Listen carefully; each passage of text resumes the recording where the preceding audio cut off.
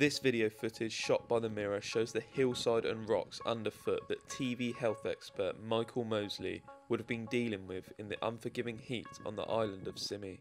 This is the unforgiving route that the TV doctor would have taken in the minutes before he tragically died.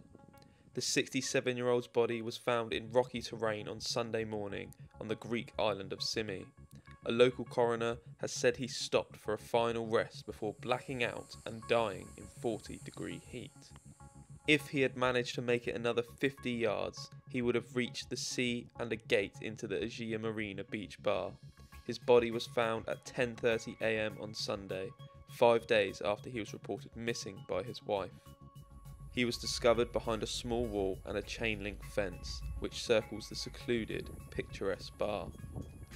The following footage is the same descent and final walk of TV doctor Michael Mosley towards the Aegea Marina bar, where he nearly received help.